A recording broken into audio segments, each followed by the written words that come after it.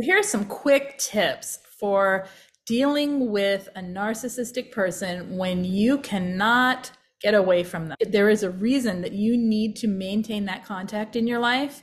And especially when there's someone that comes and goes. Like, for instance, if you have a toxic parent and the only way to see your not toxic parent is to have that toxic parent around, what do you do? So let me just go over some quick tips real quick. My name's Lise Colucci, and I'm here to help you transform your life after you have had toxic relationships or narcissists in your life.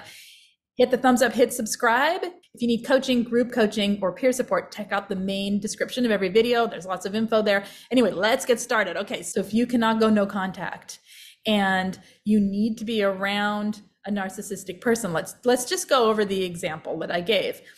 So say you have two parents, one is very toxic narcissist, the other one is not, and you wish to visit that not toxic parent, knowing that that narcissistic parent is not going to leave you alone and is going to be there. What do you do? So here's the thing. Say you go visit, okay, and you want to spend time with your nice parent, and that narcissist is just full of nagging interference and full of toxicity, and it really depends on what they're doing. Learning to yellow rock that situation can really help. See, in this case, if you gray rock, what's going to happen? They're going to start pulling and pulling and pulling and trying to get more and more attention because they see your attention on the other parent.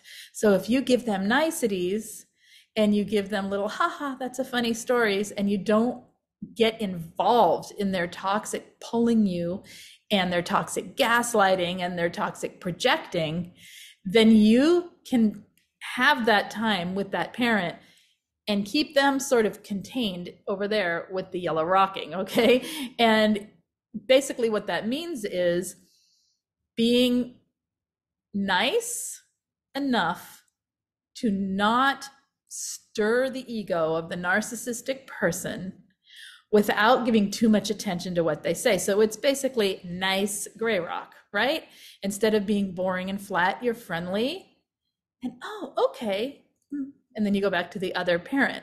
You can limit your conversation topics, okay? So you can gray rock certain things and not talk about them.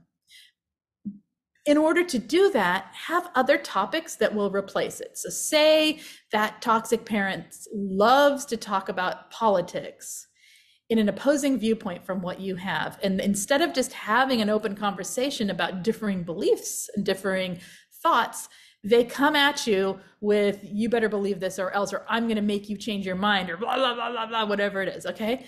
You can let them start and then have another topic that deflects it, something that will interest them, something that will spark their talking, and let them run their mouth about that other topic. Does that make sense? It's sort of like, look over there, what is that? And then they look there and they start talking about it and forget the conversation. If you place it right and you do it right without any obvious, I'm not talking about that, I will only talk about this, because then there's an argument, right? So changing the topic, you know that person better than I can give examples for. So find topics, have them in your head of what you will switch the topic to. Another thing is recognize this is them and you are you. In this situation that I described, that toxic person is your parent, okay, but that doesn't mean that's who you are. So don't take it personal when they get personal. Very difficult if you're thinking from your head. If you can be in your body more and be aware of what you're actually there for, I'm there to see this other parent, you can allow them to be their truly annoying self that they are without having to react to it and to get invested in it and to take it personal.